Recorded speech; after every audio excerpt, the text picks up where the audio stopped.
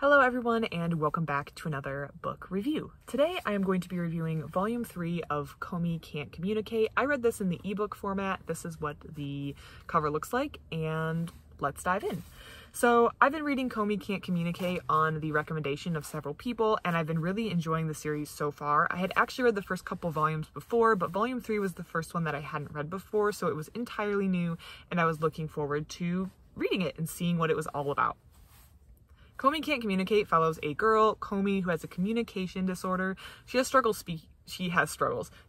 speaking to other people and doesn't really enjoy talking, but everyone at her school has interpreted this to be aloofness and coolness, so she's actually kind of treated like a god/princess, but she really just wants to make friends. And Tadano, one of her classmates, understands that and recognizes that in her and reaches out to be her friend, and he becomes Komi's first friend, and now Komi is on a mission to make 100 friends. I think this is a super sweet volume and a super sweet series. It's definitely a character-driven series. The plot's pretty simple, just make 100 friends, but the characters are what really makes this special. So the characters are continuing to grow and deepen in volume 3. The big event in volume 3 is going to a festival. Komi wants to go to a festival, and she's finally starting to be able to do these things because she's reached out of her comfort zone and she has Tadano. We're starting to meet more people and she's starting to make more friends, but the core friends are the ones that she made in like volumes 1 and 2, which would be Najimi and Tadano and her, and I think they are my favorites so far. I think one of the reasons they're my favorite is just because of time. We've seen them for now 3 volumes, and as these other characters stay in the volumes for longer and longer, they're going to become more integral parts of the story and therefore be more interesting. But so far, Najimi and Tadano are still my favorites. There is another one that I think is going to be really funny. It's this girl. She actually is located on the cover right here. She's kind of going through a phase. She always talks about like darkness and wrath, and she's just a really interesting/weird character, but I kind of really relate to her. She almost reminds me of the main character in No Matter How I Look at It, It's You Guys' Fault I'm Not Popular.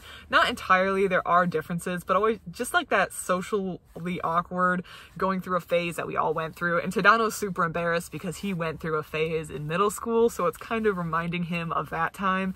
And Tadano's trying to be super ordinary in high school, and this girl is just out there having her moment, having her thing. But I feel like we can all relate to that. We all remember going through whatever phase we went through, or we know people who went through whatever phase they went through, and it's just a relatable part of growing up and being human. So I think it's very sweet and enjoyable, and I like that they included her in it. So I think, I'm blanking on her name, I just remember her as the girl who's going through her phase, but I think she could play a really fun part in the next couple of volumes, and I'm looking forward to see how she is going, or how the author is going to take this series forward.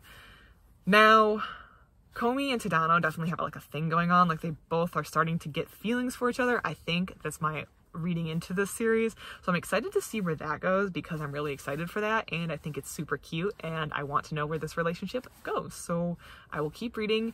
I'm really hoping to get the physical volumes. I'm trying to find the physical volumes, but so far I've been relegated to the ebook volumes. So we're working on it. I prefer reading my manga in print, so we'll see what we can do. If you have any thoughts on volume 3, I would love to hear it. Other than that, thank you so much for watching, and I hope you have a great rest of your day.